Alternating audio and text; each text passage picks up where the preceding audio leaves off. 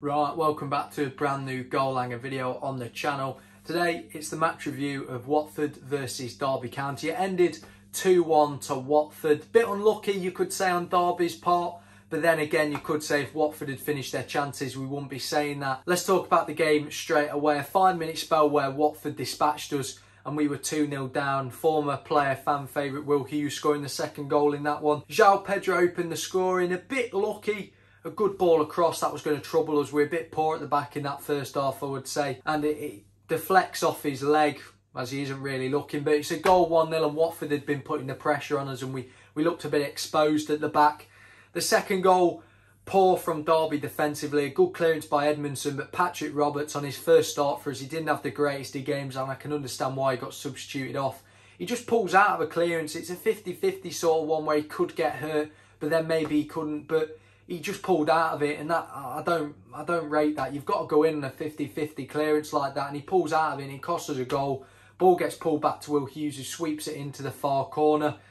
And it's 2-0 to Watford in a 5-minute spell where you think, oh, we're 2-0 down to one of the best sides in the division with Premier League quality, and it's not looking great, but we came back and fought back into the game, I would say. We're going to talk about that corner now. A good corner in. We had played some fantastic corners into the box today, probably the best on set pieces I've seen Derby since I've been following them. Lovely corners sent into the box, caused Watford a lot of problems. I think it's their substitute goalkeeper, seen as the cycling GK, is out, but he looked poor, didn't he? With aerial balls in, coming from corners, he looked shaky, but maybe that was just Watford as a whole when the corners were coming in, but he didn't look quality when coming out for collecting them. I know he caught one quite strongly, but he was unchallenged really.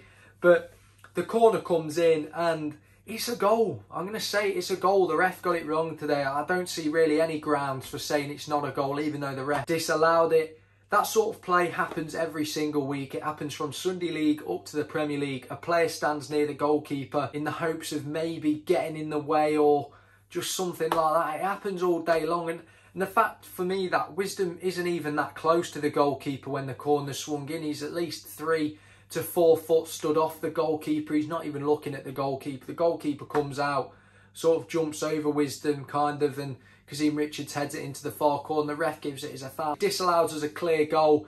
And it's a way back into the game for us missed, and it's disappointing that we couldn't get that goal just before half time to put us at 2-1. You saw Kazim Richards talking to the ref at half time as well, disappointed with that. So about the first half, Watford had a few more chances as well in that first half. I think Chalabar just couldn't get on the end of one. João Pedro as well. They were flashing crosses across the face of our goal that looked really dangerous, and they continued that into the second half. And I think if Watford had took one of them, put us 3-0 down, that would have killed off the game. Even at 3-1 down, I think that would have killed off the game, but they didn't. In the second half, we managed to get a goal with, what was it, about 15, 20 minutes to go. Nathan Byrne with a good ball across the box, the face of goal, and the Watford man can't turn and clear it away. It's always difficult for defenders when a ball comes in like that across the face of goal. You either hope your goalkeeper deals with it or it just cleanly goes straight across the face of goal and out for a throw-in on the other side. But he turns it into its goal. It's sloppy defending.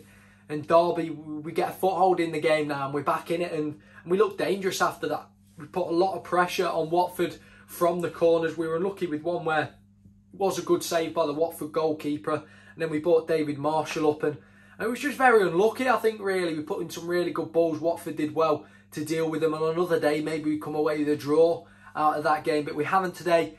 And you know, it's deserved that we haven't really come out with something today. Not enough good performances from individuals out there, unfortunately. Watford showed their Premier League quality throughout that game, even if we did trouble them at times in that game. But it was just the players didn't perform well enough, for my opinion. Martin Waghorn didn't have the greatest of games. A lot of his crosses went way over the box. Patrick Roberts on his first start, he's more of a luxury player. You know, he's not a player that's going to do the hard work, I would say. And we're in a relegation scrap at the minute, so you need players like that. And him starting today, he just struggled.